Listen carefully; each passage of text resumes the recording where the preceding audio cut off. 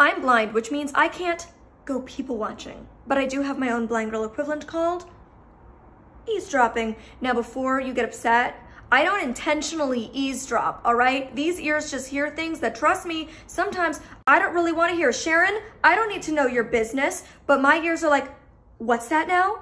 It's the way I see the world. I see the world with my hands and with my ears. And so just like you as a sighted person are sitting at the park watching the world go by, and sometimes you see something and you're like, I did not need to see that today. That's what my ears do for me.